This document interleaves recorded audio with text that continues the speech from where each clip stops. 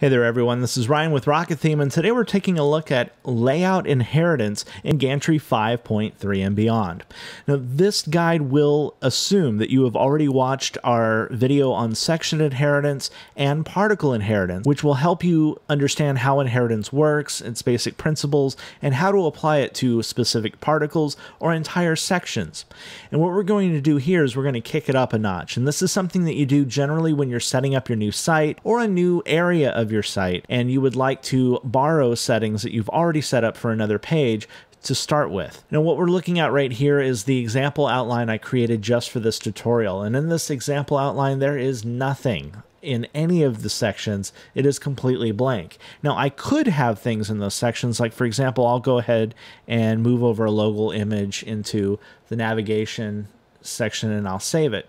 And this will give you an idea that whenever you inherit a layout, you're losing everything in every section, and it's being replaced by whatever you are inheriting. And I'll show you how to do that inheritance right now. All you have to do is go over to the Load button right here and select the Outlines tab.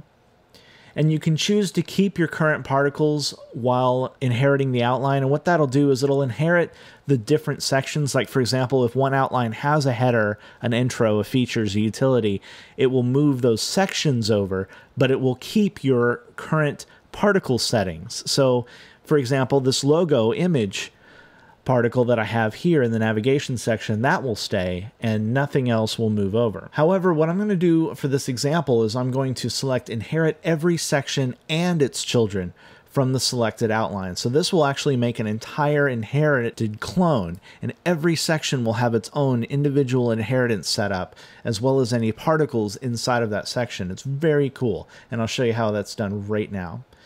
Okay, I'm going to select the base outline because that's the one I'm going to move from, and that's it. That's all you have to do. And I've set up inheritance for every single section of the page, including its particles. And in this case, we had not only the logo particle, but menu and social, their widths, their block settings, everything is being inherited. So this is a full synced. In other words, if I made changes to the base outline, they would be reflected in the layout manager of this outline as well. Copy of everything. Now, that doesn't mean that you're stuck this way. You don't have to have every single section inherited. You can actually turn off inheritance for a specific section. Like for example, the main bar. If I go to that section settings, I can go to the inheritance tab and I can turn inheritance off. And by doing that, I'm actually inheriting every section except for the main bar. And you can do that with anything, like the footer, the sidebar, any other section as you please. It's a great way to start with something that is completely inheriting from another outline, and it doesn't have to be base. It could, for example, we could copy over everything from the home page and just change the way the main section is run, or change the header section a little bit, whatever we want to do there. And we could do it just as easily. And so that's basically it. That's really all you have to know to get started with layout inheritance. And this will affect the entire outline.